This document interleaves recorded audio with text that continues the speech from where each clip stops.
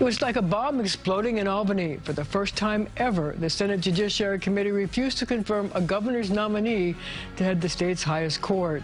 We explored the decision, the repercussions, and whether this signals a new balance of power in the state capitol. The Point starts right now.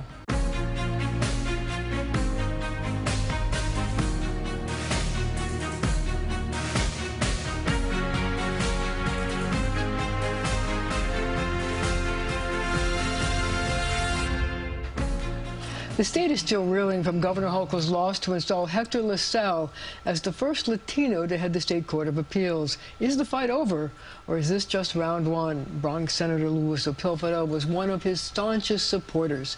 You still believe that he should have a chance to get a vote, or that he should be on the state court of appeals. Should Governor Hochul pursue a court battle to force a floor vote? You know, it's a difficult question for me personally because I am a member of the Senate and I work with my conference every day. Also, this would create a constitutional crisis in the state of New York. On the other hand, here is a person that I thought was treated by the social media unfairly. There was a character assassination.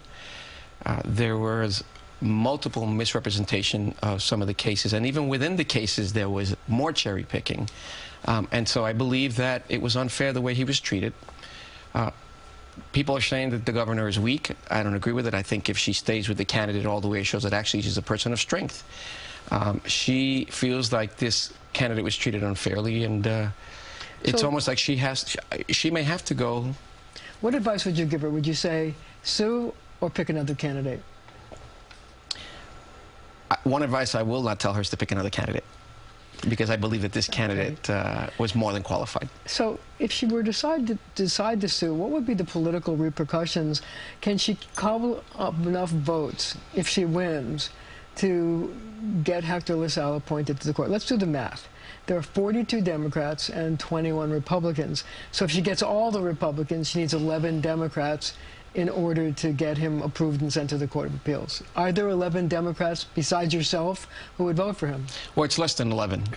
Even people who have announced support, because there you have Kevin Thomas from Long Island, Monica Martinez from Long Island, and Jamal Bailey, the chair of the Democratic Party of the Bronx. So we're now down to 6 or 7. About 6 or 7, that's correct. So I don't know what the governor has done, what counting they've done, but certainly it would be less than the 11, because I know that some people have already openly supported the candidate. So we're talking heavy-duty arm twisting for 6 or 7 votes, or do you think that there are people who have a more moderate view that would want to support him? Look, Marsha, I can't profess to speak for my colleagues, and I can't profess to speak for the governor's office or my leader. What I'm saying is that look, we have all these numbers and counting and so forth, but we have to look at the big picture as well. I believe that this is going to punch a major hole in the Democratic Party ability to recruit Latinos in the future. I think this is going to be a major mess for the state party. There's a segment of our society that opposes him because I believe that they feel like they've made mistakes with prior judges. And that's unfortunate, because now they want this particular candidate, who is the most qualified, or every single committee that he went through, every single bar association, every single legal mind that I certainly respect, have said that this gentleman is more than qualified and has everything that it takes to be the chief judge. But here's the question. If she does win and she does get him appointed to the Court of Appeals, does this poke a hole in the eye of the progressives in the Democratic Party in the Senate who might want to seek revenge as she negotiates her budget and her many priorities in the coming weeks and months? I mean, politics is a tough sport. They may want to seek revenge. We don't know what the governor may do with respect to that, but I would hope that it doesn't come to that. Right now, if in fact the judge were to ascend, I would hope that we would all come together, and certainly there's going to be some level of healing that's going to take place. Again, I've gotten hundreds of calls and social media and emails of prominent Latino leaders in the state, business leaders in the state, attorneys in the state, judges in the state, that have told me how angry they are at the way he was treated during that hearing and the fact that they didn't let it go to a full body.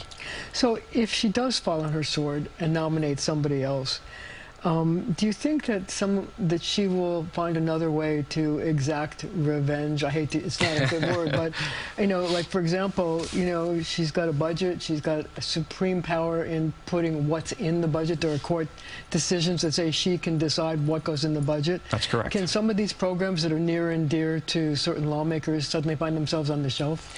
I mean, look, it's part of the process. The governor of New York State is the most powerful executive in the entire country. She has the ability to exact certain things that she wants. Whether she will use it as some sort of form of revenge, I doubt it. I've dealt with the governor before. Whether she has to, I don't know. But that's she the has way. to assert her power as governor, otherwise it looks like she's a weak governor. That's part of the other consideration. You're absolutely right. So, you know, one of the main arguments of the progressives is that the Court of Appeals needs to be the liberal counterpoint to the U.S. Supreme Court, which has taken a very conservative bent. Your thoughts on that? Look, I am a progressive. Regardless of what you've seen on social media lately, I am a progressive. I was the author of the Green Light Bill, criminal justice reform. So do you subscribe to that theory that was advanced at the hearing, that you need you need a court that leans to the left to protect the rights that are under fire from the U.S. Supreme Court? There's a system in place to select a judge.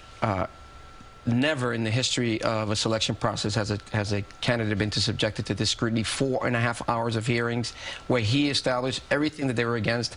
He proved that they were incorrect. The question becomes whether, if I would accept, if the governor follows through with it. Was that the question that you wanted me to answer? Yeah. Look, I can't really answer that right now. I just know that a lot has to be done, because I speak from my personal experience, Marsha. I was an attorney for 31 years, and when I first stepped foot in the courthouse, I asked, why aren't there more judges here? And the question was, well, we don't have those that are qualified. And here we have someone who's eminently qualified who has been treated this way. So one of the objections expressed by the committee was that Judge LaSalle had accepted the cross-endorsement of the Conservative Party when he ran for a judgeship. Were you concerned about that? Do you think that politics should play a role in the selection of judges? Absolutely not. Absolutely not. And even if it did, this judge is not this crazy conservative that he's being described as. He's a person that follows the rule of law as he has to, and precedents as we have to. So, you know, I don't know what the alternative is and what they want, but certainly there's no reason why this judge is not the chief judge today. So several members of the legal community have suggested that, including the Bar Association, that New York should change the way we select judges. Do you agree with that? Look, we changed it in the 70s because we said it was too political back then. The whole process was changed. This is a process that's the least political, if you ask me. Remember that the people that on the committee that select the 7 judges are selected by the governor, the speaker, the majority leader. But essentially, the reason why we changed it in the past was because it was too political. And now we have a system that apparently worked up until Judge LaSalle, the first person of color, to be nominated to this position. A lot of things have changed since he was nominated. But yet, when you watch this hearing, all 5 hours of it, which you sat through and I watched, politics was front and center.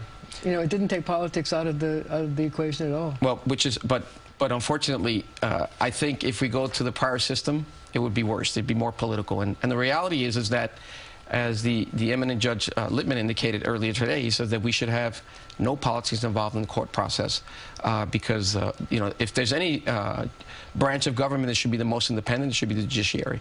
Senator, thank you for joining me. We'll be right back with more on Governor Hochul's first big loss at the hands of members of her own party.